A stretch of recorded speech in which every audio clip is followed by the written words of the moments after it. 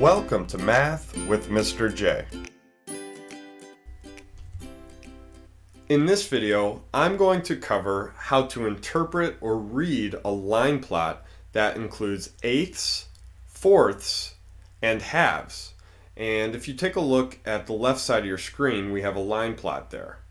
And up at the top of your screen, we have a situation that will talk about what that line plot represents. And then we're going to answer some questions that go along with that line plot. So let's start up top where it says, the line plot displays the growth of 15 plants over 1 week.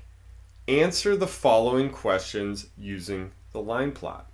So if we look here at our line plot, we have a title up top, Plant Growth over a Week. And then down below, we have a label for what those fractions and other numbers mean. Those represent inches, so a ½ inch, 3/4 of an inch, or maybe even 1 whole inch. So let's start with number 1. What was the lowest amount of growth over the 1 week? How about the greatest? So let's take a look at our line plot. Now, all of these are fractions. We don't hit on the 0 or the 1 whole, so all of them are going to be a fraction of a whole. So let's find the lowest amount that has an x above it. Each x represents one of those 15 plants. So the lowest is going to be 1/4 of an inch right here. 1/4 of an inch was the lowest amount of growth over that week. So lowest was 1/4 of an inch. How about the greatest? The greatest is going to be right here. Now that does not have a fraction attached to it, so we're going to have to figure it out. So this is 3/4 right here, so it's not 3/4. This whole right here between 0 and 1 whole, this is split into eighths. So follow along with me here. We have 1/8, 2/8, which is equivalent to 1/4, 3/8, 4/8, which is equivalent to this 1/2. We always use the simplified versions of the fractions. 5/8, 6/8, which is simplified to 3/4, and then this would be 7/8. And then lastly would be 8/8, which is 1 whole. So right here, the greatest amount grown over a week would be 7/8 of an inch. Number 2, how many plants grew 5/8 of an inch? Well, again, the eighths aren't marked on that line plot, so we need to figure it out. And I'll go through this again. So here's 1/8, 2/8, which is equivalent to 1/4, 3/8, 4/8, which is 1/2, and then 5/8 right here. So how many plants or x's is above 5/8? And I'll mark it right here, 5/8. 1. 1 plant grew 5/8 of an inch. So 1 plant. Number 3. What is the difference between the highest and lowest amount of growth? Well, the highest amount of growth, if we remember, was 7/8 of an inch. And the lowest amount of growth was 1/4 of an inch. So to find the difference, we need to subtract 7/8 and minus 1/4 from that 7/8. Now, thinking back to subtracting fractions, we need an equivalent, a common denominator. And the common denominator for an 8 and a 4 is an 8. So let's rewrite the problem to the side. 7/8 minus, well, I know 4 times 2 will give me that 8, so I need to do the same thing to the top. 1 times 2 is 2. So 7/8 minus 2/8. That 2/8 is equivalent to 1/4, so we did not change the value of the problem. 7 minus 2 is 5, and we keep our denominator the same, 8. So 5/8 of an inch is the difference between the greatest amount of growth and the lowest amount of growth.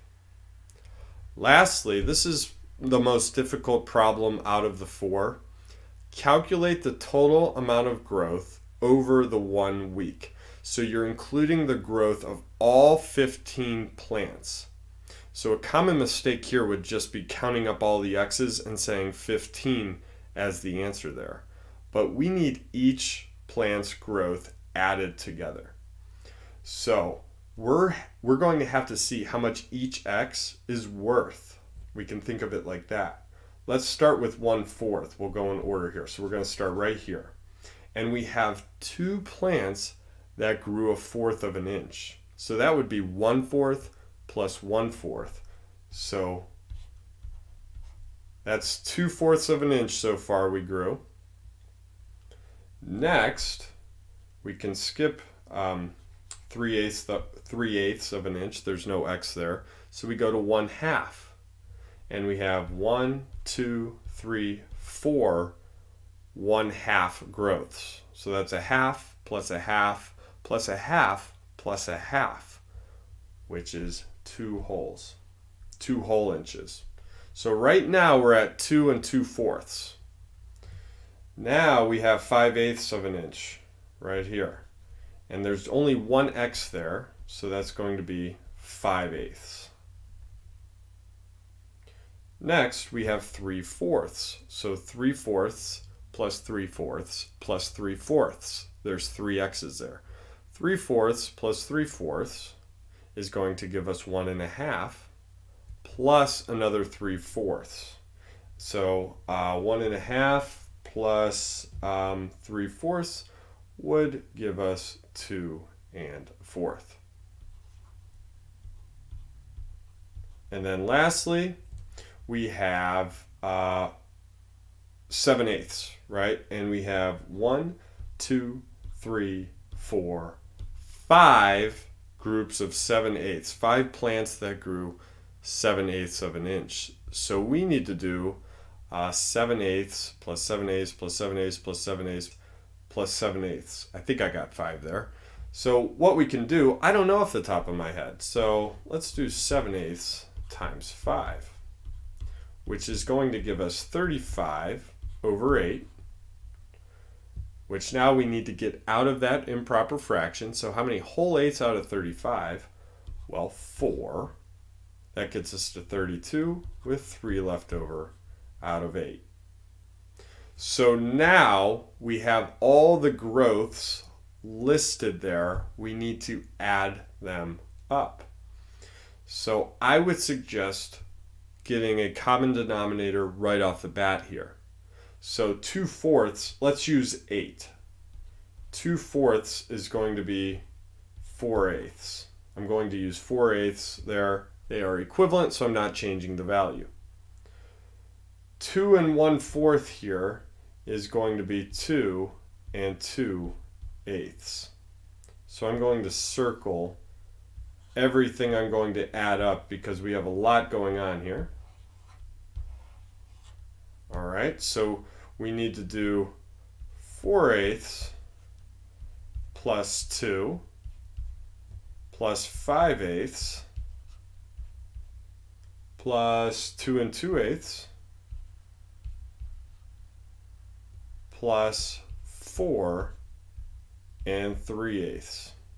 So I'm going to add all my fractional parts first, which would be 4 right here, plus this 5 is 9, plus 2 is 11, plus 3 is 14/8 is my fractional part. And my whole number part is 2 plus 2 plus 4, which gives me 8. Now we're almost done here. We have 8 14/8. We don't want to leave that 14/8 as an improper fraction. It's going to be 1 6/8. So I need to combine my whole numbers, this 1 and 8. So it turns out I have 9 whole inches and that fractional part of 6/8, which can be simplified to 3/4.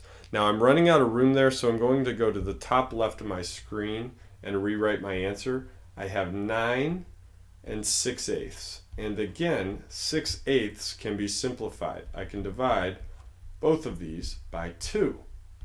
And I get 9 and 3/4 of an inch. So 9 and 3/4 of an inch for the total amount of growth between those 15 plants. So number 4 is a common type of problem that comes along with line plots, and it does take quite a bit of amount of work to solve that, but it's just a matter of breaking down the problem and really knowing what you're doing in order to get that total amount. Hopefully that helped with interpreting and reading line plots that involve 4ths, 8ths, and halves. Thanks so much for watching. Until next time, peace.